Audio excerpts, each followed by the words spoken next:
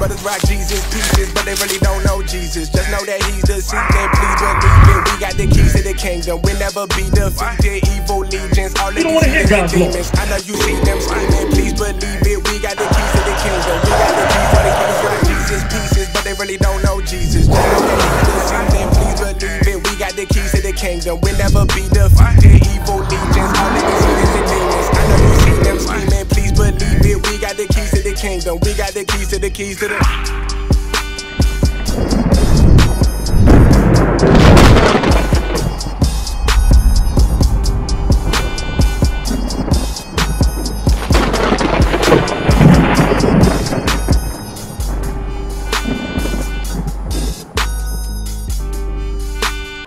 Don't go nowhere. Hey, real quick, my brother, do you believe in the Bible?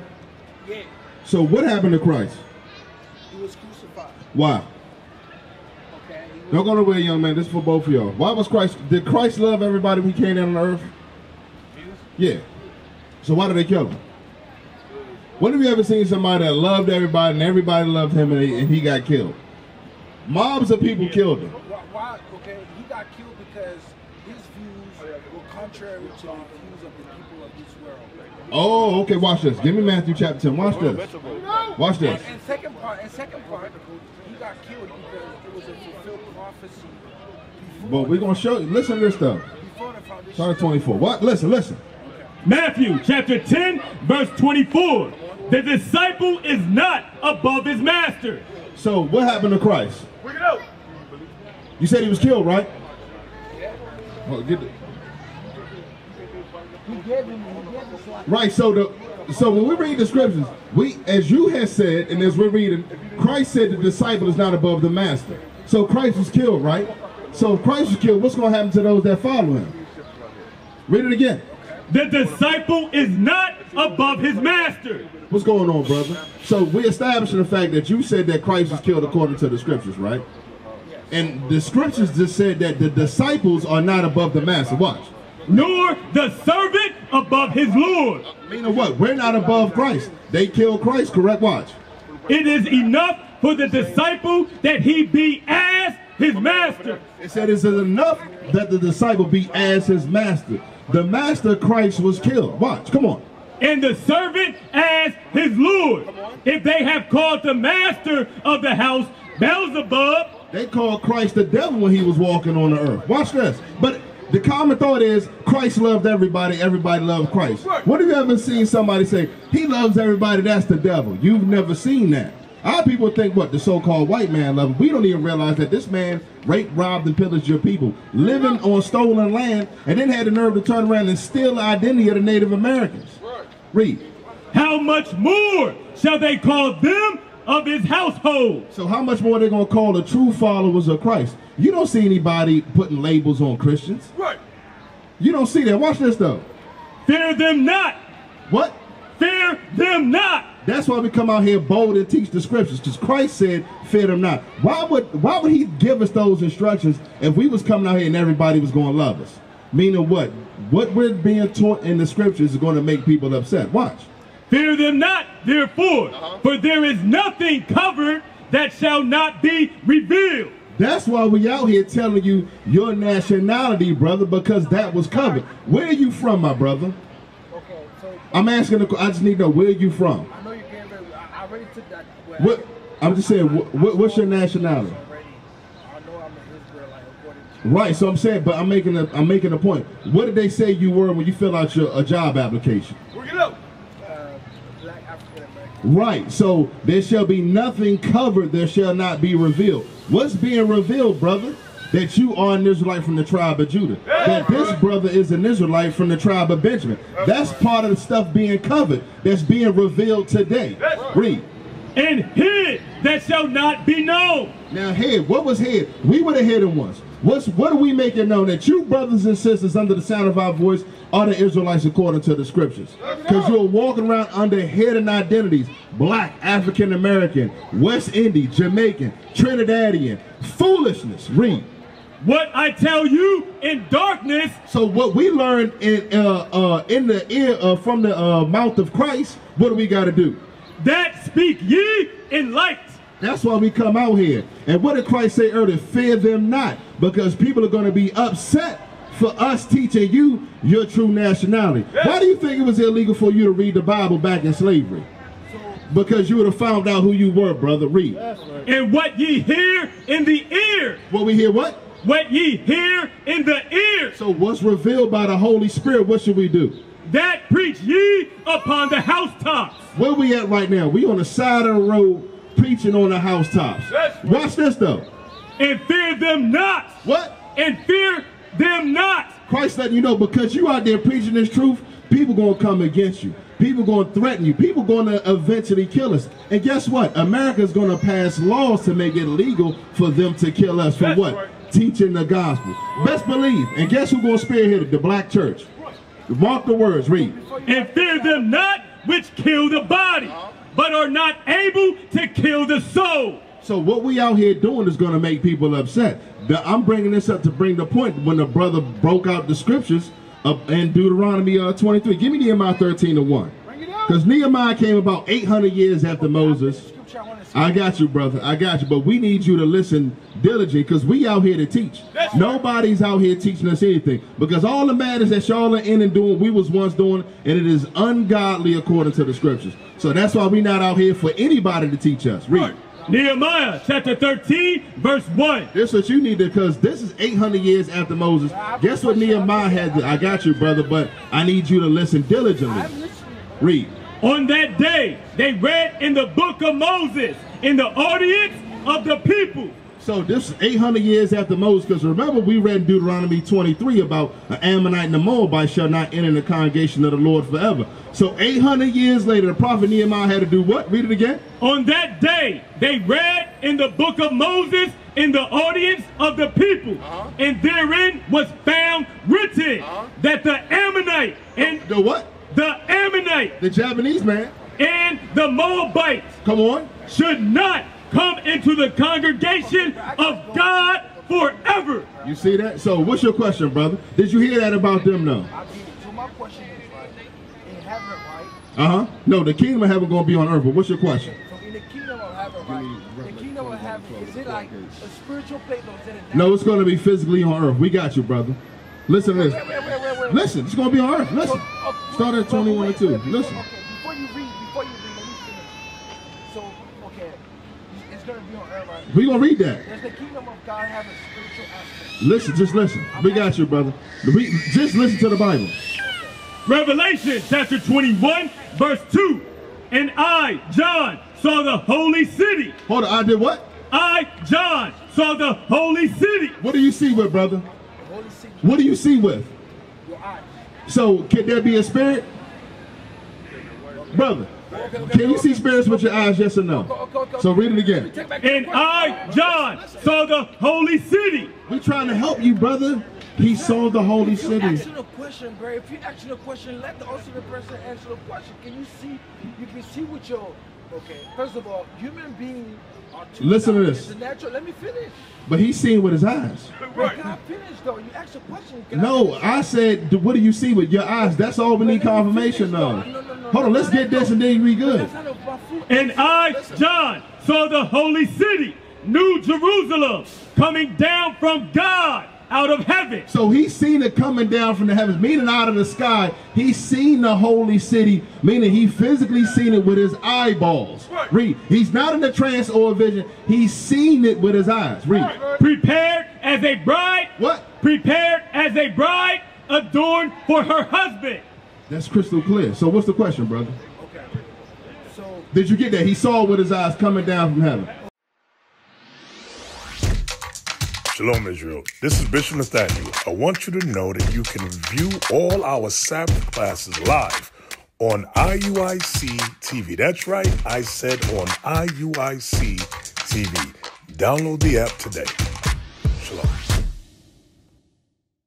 Okay. Do Israelites have spiritual eyes?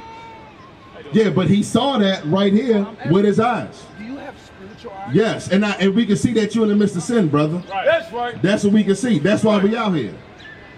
Why you think we read that? Give me 1 Corinthians 2:15 to answer that question. Then we go back to the kingdom of heaven. I don't know what was the correlation. Well, yeah, listen. 1 Corinthians chapter 2, verse 15. But he that is spiritual. What? He that is spiritual. Does what? Judges all things. So yes, brother, we got spiritual eyes. That's why we come out here and say, brother, according to the laws of God. Give me that Romans 7, what make you spiritual? According to the laws of God, brother, what we see, brother, you in the midst of sin. We could give you Leviticus 21:5, which tells you not to round the corners of your beard, not to shave them off, according to the text. So let's see what's spiritual. Romans chapter 7, verse 14. For we know that the law is spiritual. Hold on, what? For we know that the law is spiritual. So the laws of God is spiritual, brother. Not a brother sitting back smoking a hookah and hallucinating. The laws of God is spiritual, brother. Read. But I am carnal. But what? But I am carnal. So now let's go back to the kingdom of heaven. Let's go back to the kingdom of heaven. Officer, get ready to come back up. Now you good, brother. Come on through, brother. We out here teaching. Real quick, where you at on this side, my brother, before you walk through, man? Good to see you, brother. Where you at on this side? So these are the names of God, and to the right are the slave names. Where you at on that side? I'm a black American. Right, but according to God, who are you though? What does God call you? His child. No, but specific, what does God call you? Judah. Right. So that's what we out here to teach. That's, brother, you see why we read that? Hey, my brother right there, Felix. Hey, Felix. Felix, brother Felix. Why do you think we read that in Matthew said, what's covered shall be revealed? Because the brother said he's a black man. His nationality was covered. Why do you think they changed your name? Right. To cover up your nationality, brother. That's simple. But let's go back to the brother. I don't want to divert. So let's get the kingdom of heaven real quick. Now, give me verse 12. Watch this. Revelation chapter 21, verse 12. So now this is a description, because remember, John saw with his eyes prepared. Watch this. And had a wall great and high. So it's got a great and high wall. Watch this. And had 12 gates. And what? And had 12 gates. Okay, come on. And at the gates 12 angels. And names written thereon, which are the names of the 12 tribes of the children of Israel. So real quick, brother, the kingdom of heaven has got 12 gates. And on every gate is the name of one of the 12 tribes. Brother, was the Ammonite or the Moabite one of the tribes of Israel? Come over here, brother. Do you see Ammon and Moab on there? So what gate are they walking into? Furthermore, it's got 12 angels at the gate. Have you ever been to a club in the VIP section and they got the bodyguard? He's standing at the door. He got the clipboard. If your name ain't on the clipboard, are you getting into the VIP section, brother? It's just that simple. That's right. Just that simple, brother. It's just that simple. And this message is going to make a lot of people mad. But to me, it's not about being mad. I want you to talk. First of all, I'm talking to you, brother. This is kind of what I'm hearing what you're saying. Okay. For example, Lord, what you tell me already is that my uncle's child. No, your uncle. No, we're not. Give me Numbers 1:18. My uncle is married, We're not telling you that. Is married to a non-Israelite, to a woman. Well, we just read that's a sin according to the Bible. That's right. To his wife. But What I mean, listen. child? I'm going to get it. You got to calm down. First thing we got to do is, brothers, we got to stop being emotional. That's right. It's, the black man has been oversensitized in America. We're having a conversation. You asked me about your uncle. So I'm going to give you the scripture about your uncle's son. Watch this. Numbers chapter 1, verse 18. And they assembled all the congregation together on the first day of the second month. And they declared their pedigrees. Meaning family lineage. Your pedigree is your family lineage. Watch this. After their families by the house of their fathers. By the house of what? Of their fathers. No, my mother's a Chinese woman. By the house of their fathers. So it doesn't matter. The man carries the seed. Are you familiar with... Okay, what about his wife then?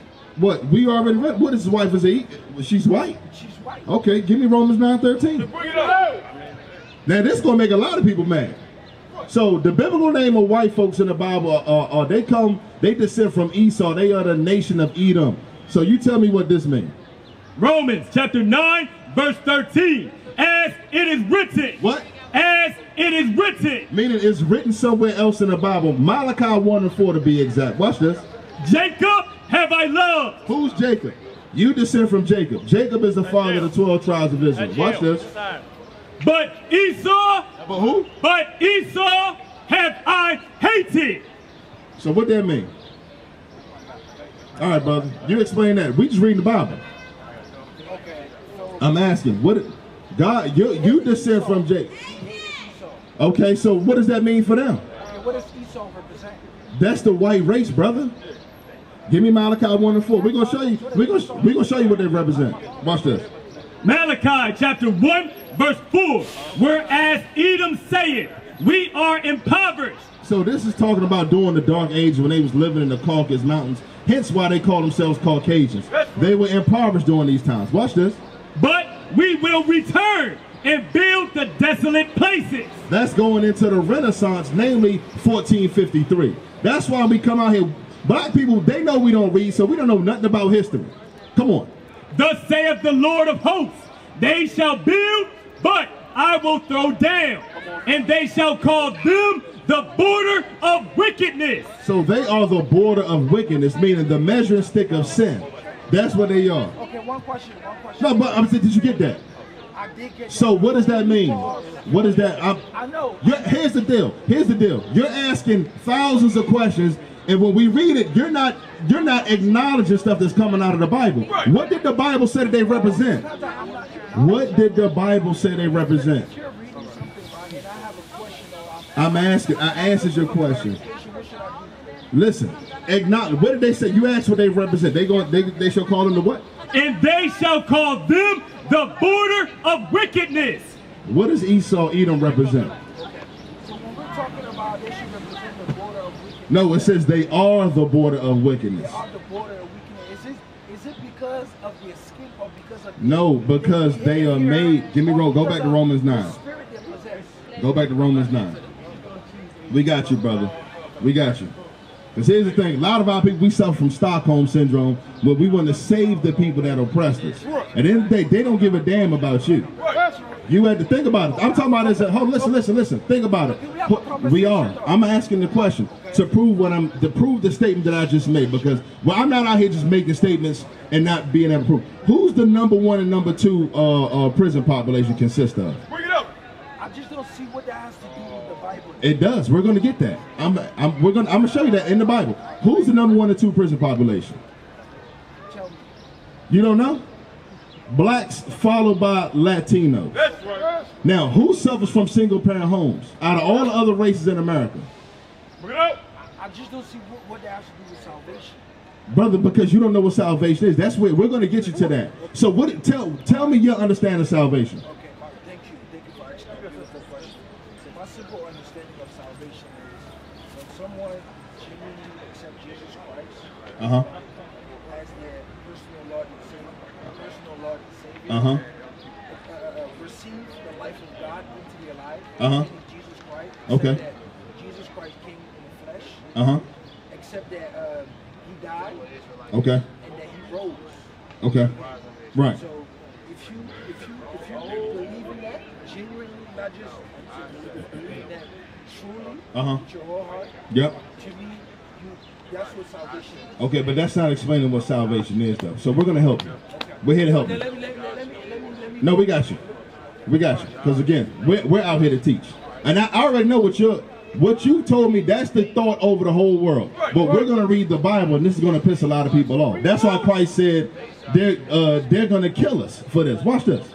Luke chapter 1 verse 67. So this is the very definition of salvation. And let's make sure that when it comes out, you either agree or disagree with the Bible. A lot of people walk around here, they hate the Bible and they disagree with the Bible. So I'm going to just let you know. Watch this.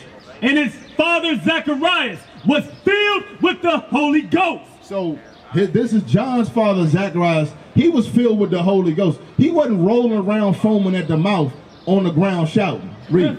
And prophesied saying. He did what? Prophesied saying. Meaning what? He foretold something that's going to happen in the future. Don't we agree that's a prophecy? Okay. I'm saying, is that a prophecy? If something is foretold and it's going to come to pass later, yes or no? Is that what's considered a prophecy? So I know we're on the same page. It could be considered a prophecy. Okay. The prophecy is okay. not So, limited to that. but I'm just saying. But if something is told in the past and it comes to fruition in the future, they'll say that man was what? What would they call that man? If a brother's out there speaking about something, we read about Well, what are the forefathers in the Bible called? You see, the brothers is playing games. I'm talking about in the context of the Bible. I'm talking about in the you know Bible. what? Fine, prophet. Yeah. Okay, thank you. So we got to stop playing the semantics. Read. Blessed be the Lord, God of Israel. Hold on, what? Blessed be the Lord, God of Israel. So he said, blessed be the Lord God of Israel. Watch this. For he hath visited and redeemed his people, and have raised up an horn of salvation. So raised up a horn of salvation. Let's talk about Christ. For us. For us, meaning the children of Israel.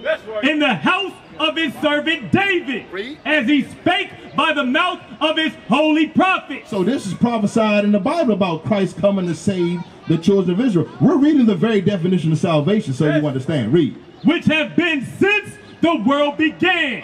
That we should be saved. Should be what? Saved from our enemies. And from the hand of all that hate us. So what the Bible says, what is salvation according to the Bible? To be saved from our enemies. So who are your enemies, brother? Bring it out. I'm asking, Okay, yes. who are your enemies, brother? So my enemy, right? It's, Enemies. okay, my enemies. You know what I want. Well, ultimately, we have one enemy. You agree with that? No, Okay. because the Bible doesn't say that. But I'm going to let you talk, though. Okay. So my enemy is anybody, right? Who it's against the will of God. That's my enemy. What is the will of God? That all men may be saved. Okay, get the will real quick. Then we're going to get enemies. Bring it out. We got you, brother, because what you're spewing, what you're teaching right now is against the I'm Bible. not teaching anything. What I'm Ask me saying. a question. So, again, if I'm not teaching think about it, brother. If somebody's asking you a question and you're answering the I'm question. not teaching. I'm answering the question, but I'm not Okay, teaching. so what you're saying, I'm gonna say it like this. What you're saying goes against the Bible. And I'm gonna show you. Because what you said salvation, does that match up what we read in the Holy Text, yes or no? Your definition of salvation. I just need it's a yes or no question. We read is that salvation is to be saved from your enemies. Right, so did that line up with what you said before I read the scripture, yes or no? Before we read the scripture, your answer to the question of what salvation, did it match what we read in the Bible? Yes or no? No, it didn't, brother. No, it didn't, brother. You on camera, brother. No, brother, brother, it didn't. Brother, you're lying. You're opposing the Bible. Read this. Psalms chapter 40, verse 8. So let's get the will of God. I delight to do thy will. What? I delight to do thy will, oh my God. Yea, thy law. Thy what? Thy law is within my heart. So if a brother said he's doing the will of God, he's not keeping the commandments, he's a liar. It's just that simple. He's a liar. Give me 1 John. You know what I want. Bring it out. 1 John 2. 1 John chapter 2, verse 4. He that saith, I know him. So a lot of people say, I know God. I got a personal relationship. I'm saved. I'm dipped in the blood. You know, I know the will of God. Watch. And keepeth not his commandments. So one of the commandments of God is when we're reading 1 Corinthians chapter 11, as we're reading, as a brother is praying or prophesying, a man's head is supposed to be uncovered, meaning we're not supposed to be wearing hats. That's a commandment of God. In 1 Corinthians that Apostle Paul wrote, read. Is a liar. Read it again from the top. He that saith, I know him, and keepeth not his commandments, is a liar, and the truth is not in him. So that's why when we ask you a question, well, and it's not your fault, because what you've been taught are all lies. You've been taught Christianity, which is white supremacy. You've been taught that. So the things that you're saying, brother, all of us here believe that. That's how we already know what answer you're going to give. And it doesn't line up with the text. What is a nation?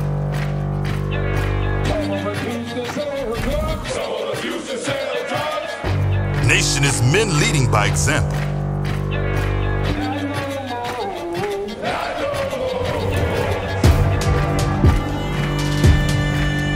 Nation is family.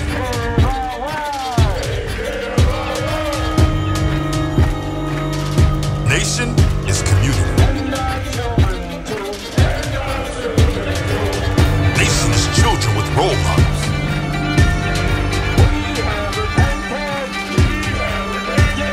Nation is unity.